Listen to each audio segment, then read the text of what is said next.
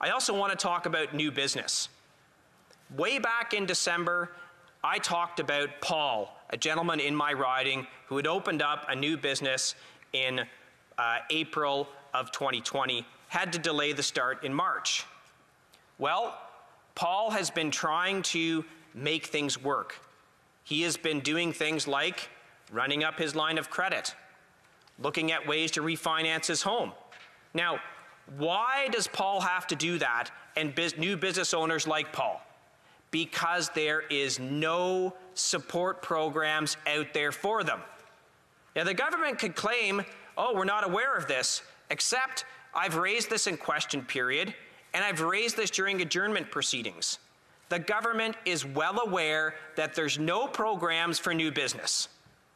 So, why not fix that in this budget?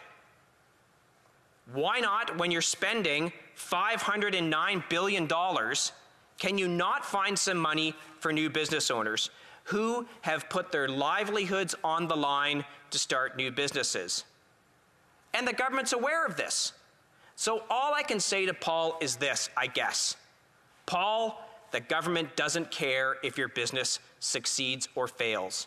It's the only message left that we can send to Paul, especially looking at this budget and looking at this BIA.